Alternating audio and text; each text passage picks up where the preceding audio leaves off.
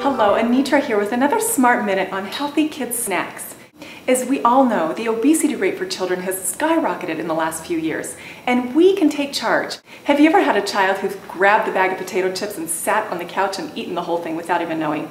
Well, you know what? Kids just do that. And so the way that we can help them is to proportion their sizes so that they're just as big as their fist. This not only helps them maintain a healthy weight, but also helps them make wise choices. Things like mini muffins, whole grain crackers, popcorn, string cheese, little bite-sized bags of grapes or vegetables. As we offer our children healthy choices, they're going to learn to make better decisions as they get older. What about individual servings of yogurt,